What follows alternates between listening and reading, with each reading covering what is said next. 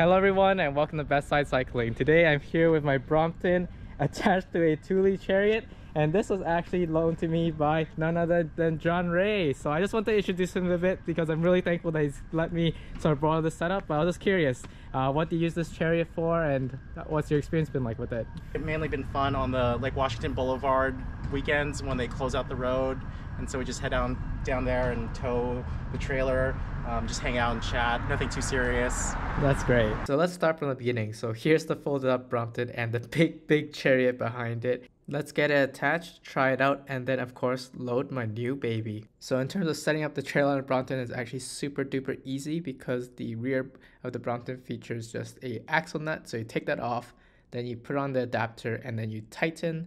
I think the only real consideration is really how many threads you're left with so that you can tighten it back, as well as the angle that you want the mount. Since this is going to be lower than a typical 700C setup with the 16-inch wheels, you might have to sort of particularly place that mount and adapter so that it works well. But once we got that going, it's super easy. And this one, I really like the design because it's just literally a ball and socket with this pin that goes in and sort of keeps it in place, as well as a safety that you can hook into the Brompton triangle pretty easily as well. So with that, I think we're finally ready to go give this a spin. And this is gonna be my very first ride, so let's see how it goes. All right, I don't know how heavy this is gonna be. We're on a slight incline, and actually it's not too bad. It actually feels pretty nice. The chariot right now is completely empty. I'm going at a walking pace, as you can see, but I'm really excited for how this is gonna go. As I took to try it out more around the neighborhood, it really felt quite nice and natural, especially without anything loaded in. Of course, my turning radius was a bit longer, as well as the uphills were harder, but the downhill part, the aluminum rim brakes of the Brompton was more enough to handle it.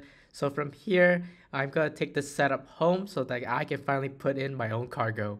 Alright, so we have the trailer all set up now with my latest family member.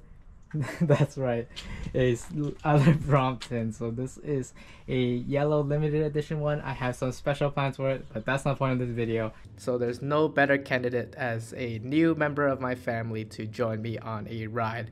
A Brompton carrying a Brompton, an extra sort of 28 pounds in the back. So let's see how this goes. I'm pretty excited, and yeah, I was pretty stoked about this colorway of the new Brompton that I got. And with that, the climbs just got a lot harder as I'm just struggling up my little climb near my home and just carrying in the back there. You can see its view. It obviously doesn't fit super well in those seat belts, but it's held steady for what I was doing. But I love this idea that you could probably bring this foldable bike literally anywhere. I've seen people bring the T-line on a kayak, so why not bring one in a kid's trailer?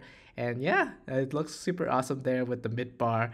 So I'm sure it would be much more suited for live passengers.